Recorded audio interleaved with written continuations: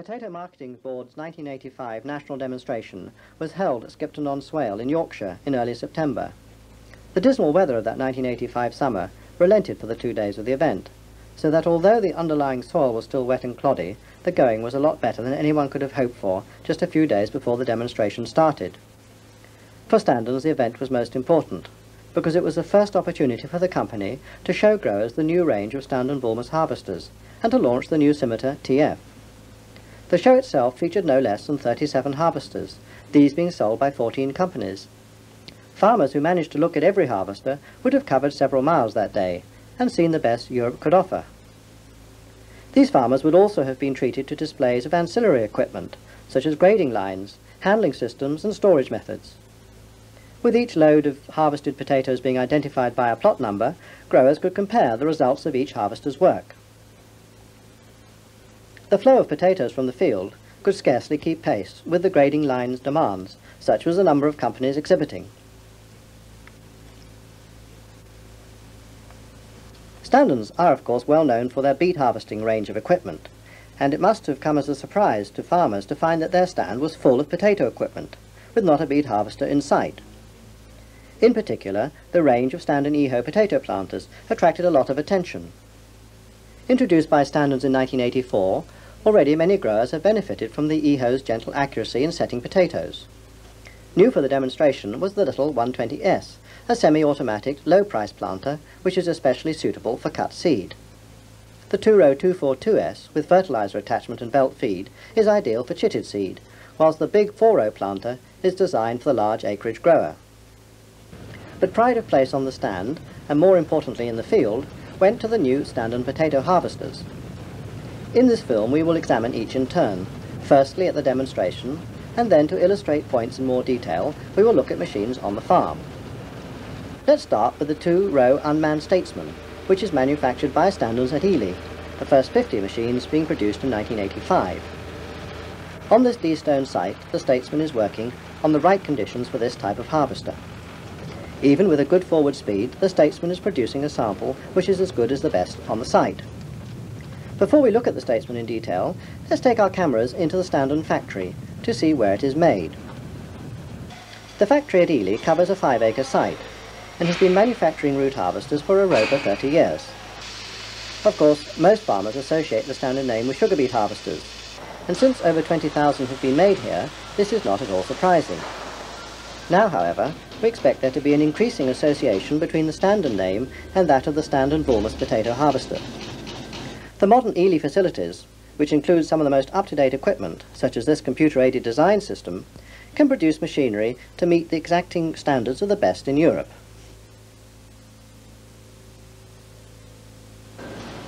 Here we see part of the first batch of 50 Statesmans being assembled. The majority of these machines were in fact exported to France, Holland and Germany.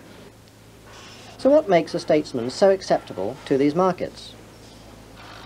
It's a fast worker, well able to harvest 7 or 8 acres a day, more in well-prepared D-Stone land, and is strong enough to take such acreages in its stride year in, year out. A 90 horsepower tractor is well matched for power. The generously proportioned lifting area, with its 2 diabolo rollers, adjustable discs and 3-piece share, feed the 2 rows of potatoes onto the main web. Rows of between 28 and 36 inches can be harvested.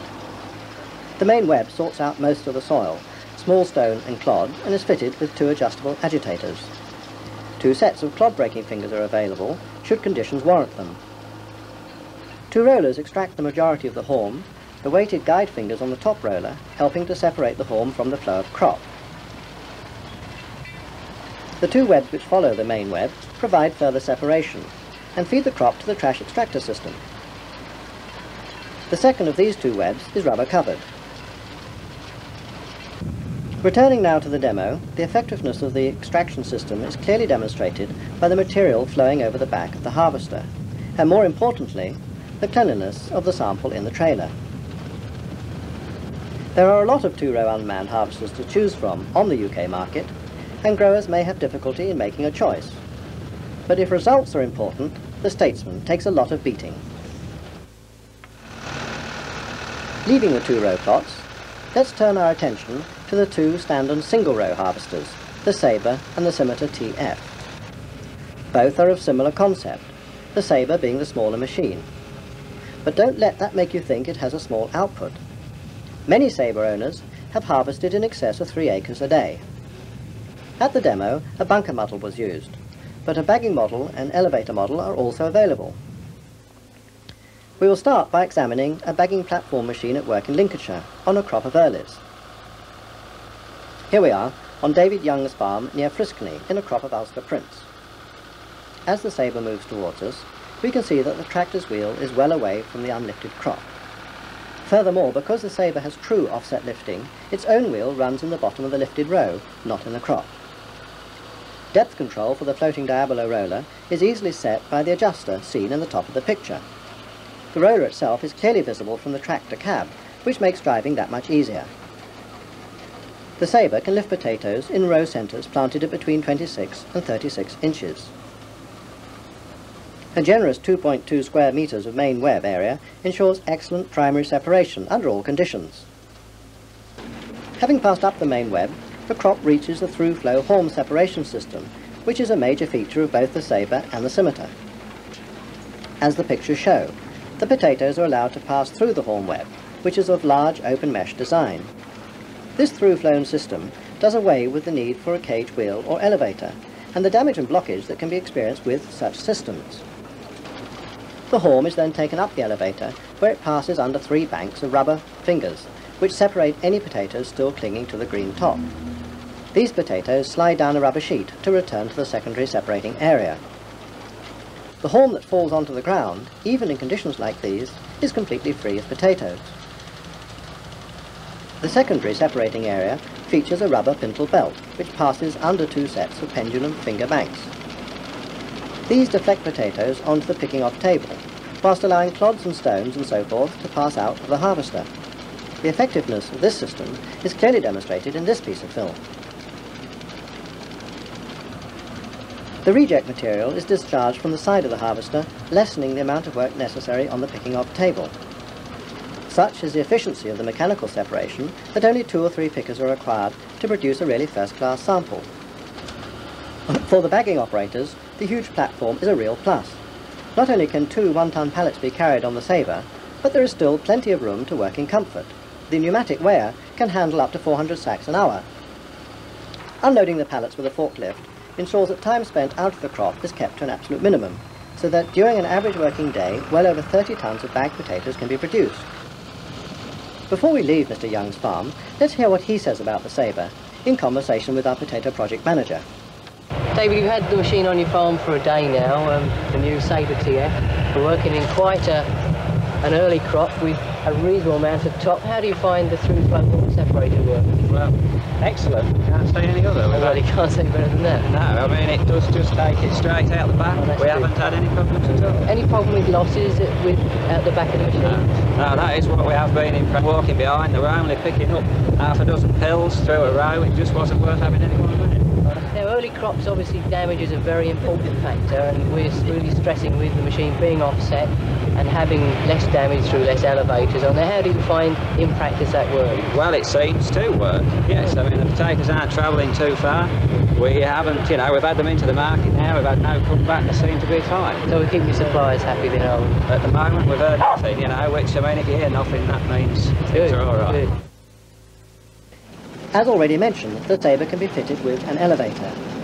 Here we see a Sabre lift a crop of Carlton daffodils near Boston during a private demonstration, the grower subsequently buying the harvester as it exactly met his requirements.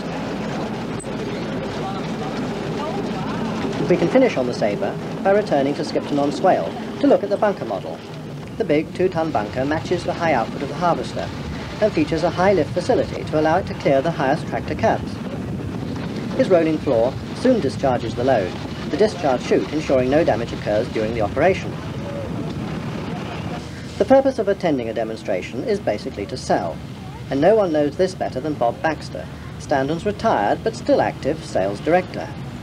Here we see him inviting a prospective customer to look over the new Standen harvesters. Eagerly he points out the major sales features and invites his prospect to accompany him to the platform.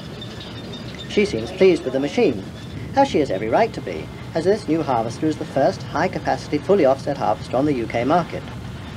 But back to the field. Watching the new scimitar pass under our camera, we can clearly see the general layout of the harvester.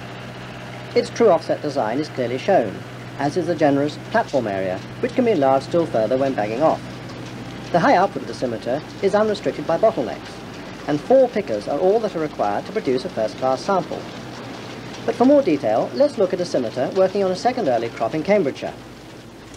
The new Scimitar TF was introduced for the 1985 harvest, and shares with the Sabre the unique combination of true offset lifting and through-flow horn separation. But it is a much larger machine than the Sabre, with over 5 acres a day capacity. With the tractor wheels running well away from the crop, compaction damage is eliminated. The scimitar's very full specification includes the standard equipment, horn intake rollers, 3-piece share and 750mm wide main web, with no less than 3 square metres of separating area. The spring-loaded discs can lift to allow stones to pass underneath them without the depth of work being affected. The main web is available in pitches of 32, 36, 40, 45 and 50mm. Where smaller pitches are required, a neoprene cover kit is available. To handle the higher throughput of crop, a large capacity through-flow horn separating system is used, seen here sorting out the burnt-off top. The crop is then conveyed by pintle belt to the clod and stone separating area, where 3 sets of reciprocating rubber fingers divert potatoes onto the main section of the picking-off table. Clod and stone are either allowed to pass under the fingers, to be dropped back to the ground, or are fed onto the reject section of the picking-off web. To reinforce the high-capacity theme, the scimitar features a reverse-running pintle belt. This is hydraulically driven, with both its speed and angle being adjustable from the picking area. The effectiveness of the separating system can clearly be seen as stones and clods are fed by the reject web to the ground. The main picking-off web is also hydraulically driven and can be adjusted for speed on a simple dial from the picking area. Under extreme conditions, as many as 6 pickers can be accommodated at the picking-off table. The scimitar is seen in this film fitted with an elevator, but like the Sabre, it is also available with a bagging platform or with a big 3-ton self-unloading bunker. The bagging model can be quickly converted to either the direct elevator or bunker specification. Again, as with the Sabre, the scimitar has a very low centre of gravity, and with the 2 wheels being set well back, excellent weight transfer is achieved. These 2 factors, plus of course offset lifting, which allows the use of the widest tyres, permits harvesting to take place under the most arduous conditions. Before returning to the PMB demo, a few other features can be quickly noted. An in-cab electro-hydraulic control system puts the driver in full command of the harvester operation. From his cab he can adjust the height of the elevator and also engage and disengage the drive. He can steer his rear axle and also adjust the drawbar. The lifting mechanism can be raised and lowered, and he can also stop and start the picking off web. So back to the PMB demo, and a reminder that this new harvester is designed for the grower who is looking for a higher output single row harvester and wants the unique combination of design features which are part and parcel of the scimitar's specification.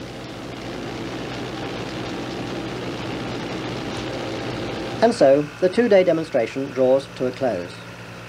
The Standen machines have finished their plots early and are asked by the PMB staff to finish plots where the harvesting has fallen a little behind. Here the Sabre eases into the crop, lines herself up and starts work again, revelling in the sandier conditions found in this part of the field. As evening draws on, the last potatoes come out of the ground, and the demonstration site empties of visitors and machines. The operators can relax and start packing up. It will be 3 years before the harvesters all meet again.